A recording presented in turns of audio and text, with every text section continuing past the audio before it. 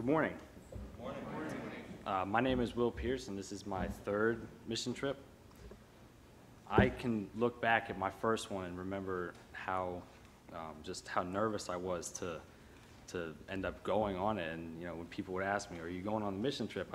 I couldn't really give them an answer. I was nervous because I didn't know what to expect. It's a long way away, and you're sleeping somewhere you never slept before. You're working on someone's house you never met before, and it's a lot to take in. But after I went, I had no doubt in my mind that I would keep coming and keep coming. And so when people asked me again this year, it was there was no hesitation in my answer. And so each year I've gone, it's always been different. No two trip has ever been the same. And there's so many reasons for that, but I couldn't really put them into words until you go on them, and then you see how different they actually are. And I think a big part of that is the relationships that you build. You get to meet new people and different people every year, and you get to see the same people you've met before, and that's really special. Everybody down there at Rural Missions makes it. It's amazing what they all do to make it happen and stuff. But so my first 2 years, I felt that my calling was more to take in as much as I could, both on the job site and back at the church and stuff, and just absorb as much information. We meet in small groups every night, and my first year, it was hard for me to really kind of open up and be who I was, but that changed really quickly. And so I think that now that I'm more of a senior member of the group, it was my calling to kind of take all that information that I've learned and turn it in and share it with the new members of the group. And so this week I tried to do that as best I could. On the second house we were working on this week, we ended up putting walls up on the inside. It was a newly framed addition, and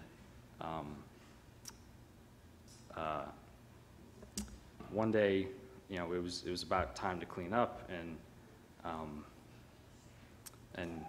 Chris came around and said, finish what you're working on, start packing up, get ready to leave. And we had just cut all the pieces for the wall, and we were kind of behind that day, so we kind of wanted to get it up super quick. So we ended up putting up an entire wall with 2 doors in it in like 20 minutes or something. It was pretty intense how we were able to do that so fast. But just working together and stuff, it was crazy how fast you can do something that's not. It's not easy to do that. And we have to take lots of water breaks throughout the week because it's so hot down there. And when we're working so hard, sometimes it's hard to stop what you're doing and go out and do that. And then once you're out there, you're like, all right, I want to go back inside. I want to get back to work and stuff. And so I'm usually one of the people who's trying to get everybody back in the house as quickly as possible. And towards the end of the week, I was being dragged back in, and the people in my group were pulling me back in the house, and that was really special. And that's one of the things I think that our group has that no other group does. It's just that universal want to be there from everybody, kids and adults. It's crazy. I had the opportunity to experience another youth group here recently that had come up from a church down south, and I got to talk to their leaders and their kids and stuff, and there was something missing. I didn't really put that together until I got back down to South Carolina, and I realized that it was that universal want to be there. And so it's something that makes this group special, and that's why we keep on going back down there year after year. Thank you.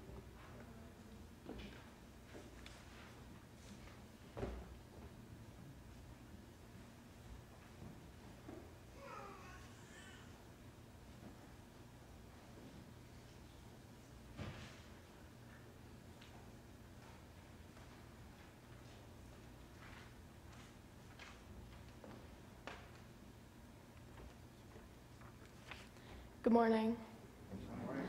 My name is Madison Carter. This is my third mission trip. The first time that I went on the missions trip, I was maybe 7 or 8, and I came along with my parents who were in the kitchen.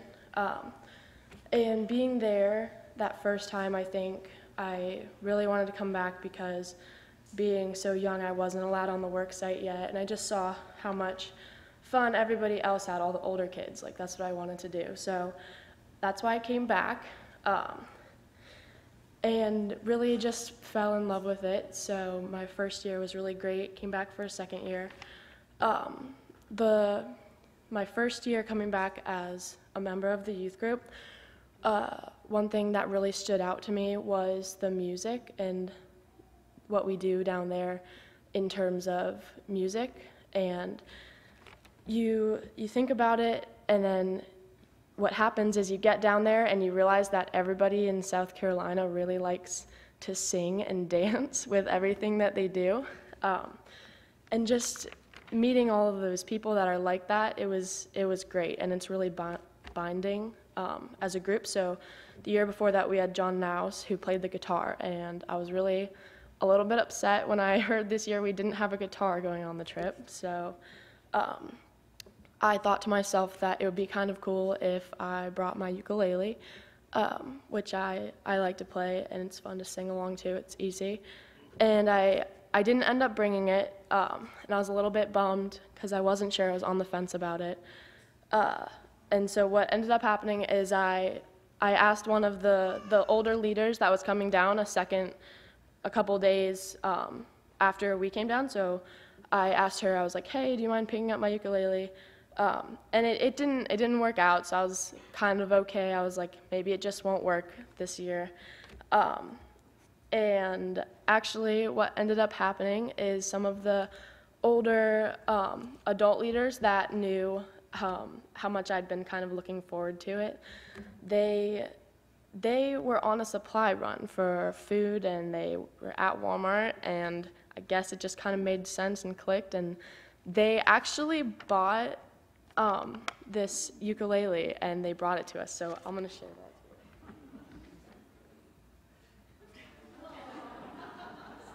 that. So for those of you that can't tell, this is a Cars-themed ukulele. It has Lightning McQueen on it. And they came up to me, they were hiding it behind their back, came up to me at one of our meal times, and they said, hey, like, we have a surprise for you. I knew you were sad, so we got you this. And I, in that moment, I was so thankful for all of those people who they saw how much that meant to me, the music part, and really feeling a part of the South Carolina traditions. And it was really amazing, so thank you, Miss Updike. I really appreciate it. And it really went to show me how sometimes things work out in ways that you don't always expect them to. And it brought us together, I think. So in the evening, we would have small groups, and after small group, we would have a slideshow. The slideshow would consist of pictures from the day of what we did in our groups. So the small groups we had at night were the groups we were working with during the day. And so during the day, we would be doing different projects, so it was great for us to get to see what everybody else was doing. And then after that, we would just hang out and sing songs, and it brings you together as a group. It's funny to think of, if you see our youth group, there's a lot of high school boys who you wouldn't really think that they're gonna get up and sing and dance, but they were some of the first ones up there, I promise you. And it's really special. It's binding.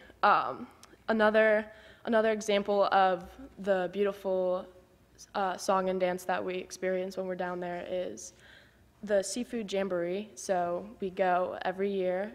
It's to rural missions, which is the people that really give us the assignments for where we're going to be doing our work. And every year we're singing and dancing down there. Sometimes it's a little slow, but people are always getting up and always ready to sing and dance, and they're inviting us into something that they always do. It's their tradition, and they bring us into it. And it's amazing. Another example would be Miss Mungeon. So Miss Mungeon is the lady whose house we worked on my first year, the previous year. That year we gutted the house completely and started fixing a little bit. So when we left that house, there were no walls, no ceilings. We took everything off of the roof, all the shingles, and started repairing. So all the interior walls were stripped of everything, basically. So this year, we actually had a chance to go back and see the work that all of the other teams that have been there since we had been there last year. And we got to actually finish and complete her house. And it was so fulfilling. We prayed with her multiple times, and one of the amazing things about this woman, Miss Mungeon, is she'll start the prayer, and she starts it with a song, and so that's her way of praying is actually singing. So it starts slow and quiet, and then everybody joins in, and it gets louder and louder, and it's beautiful. And I loved that part of the trip. So that's one thing that I would say was really special to me. There's so many different aspects of this trip, but the music was really unifying, and I am really appreciative of all of these people they know what you need, and they're always there to help you, and also very appreciative of all the support from everybody in the congregation with your prayers, and thank you.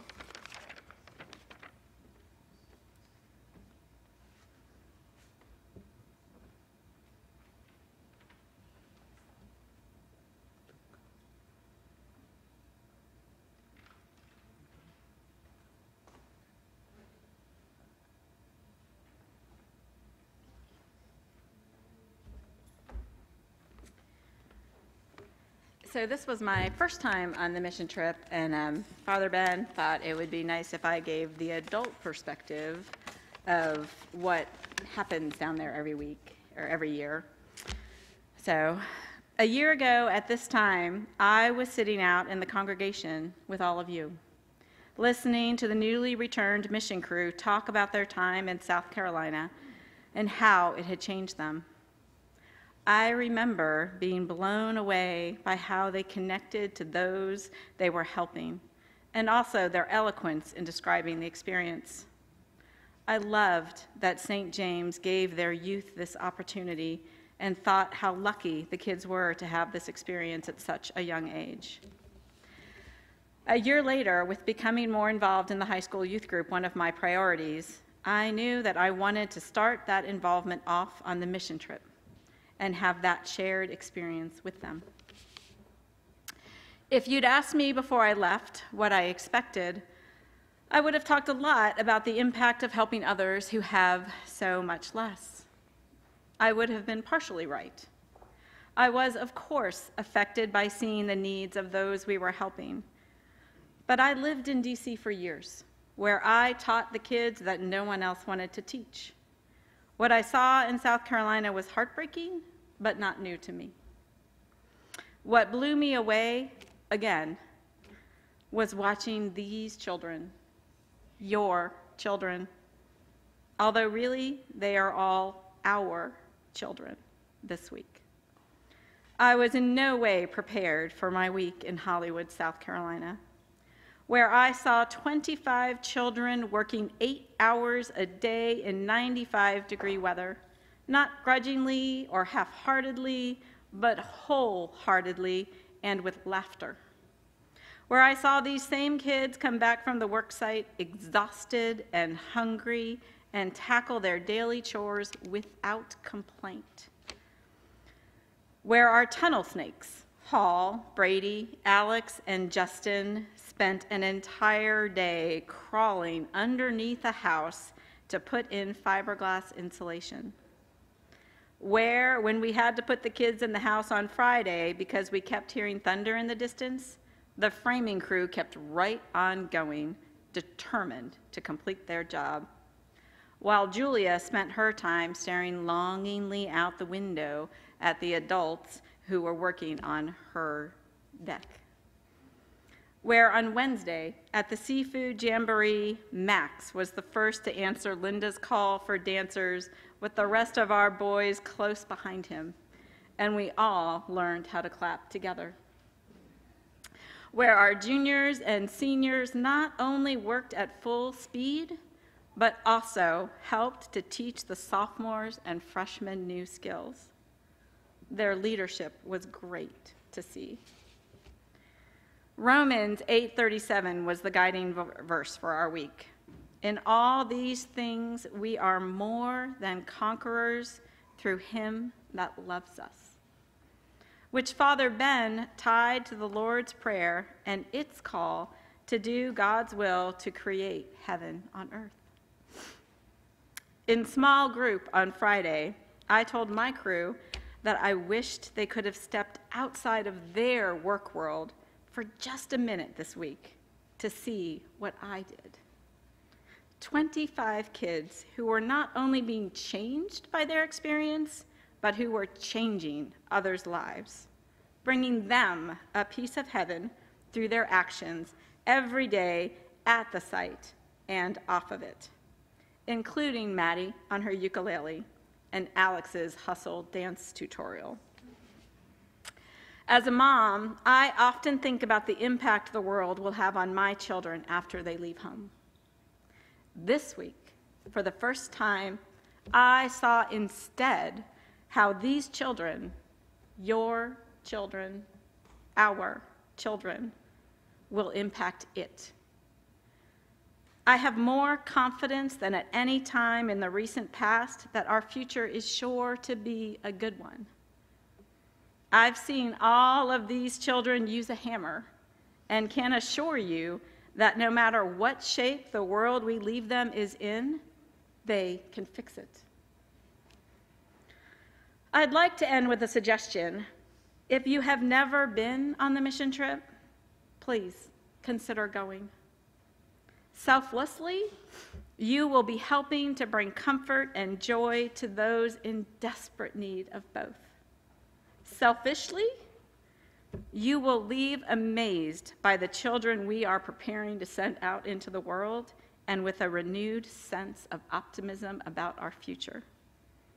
I promise you will come back a different and better person than you left.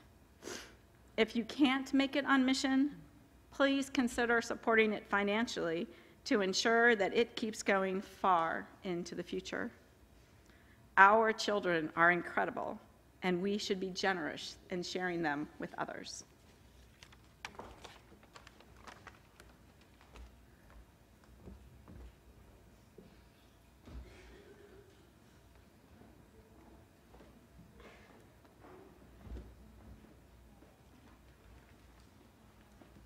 Before we continue, I just want to say one additional thing. It takes a tremendous amount of logistics to go down there, and the adults, I echo exactly what Laura said about each one of these youth and the amount of pride that they bring to the congregation. But I also want to acknowledge the adults that gave up a week of their lives. Some took vacation time. Some began the process well before we got on the bus, preparing our meals and then planning out what we would have to eat. And we ate lavishly all week, filling our medical kits, planning the work that would be done, filling the U-Haul, figuring out where we were going to shower and sleep and making arrangements, filing all the paperwork, fundraising. It took a tremendous amount of energy. It does every year, and it's not just the time that we're down there, but our adults deserve a round of applause as well as our youth. So for all, let's give a round of applause.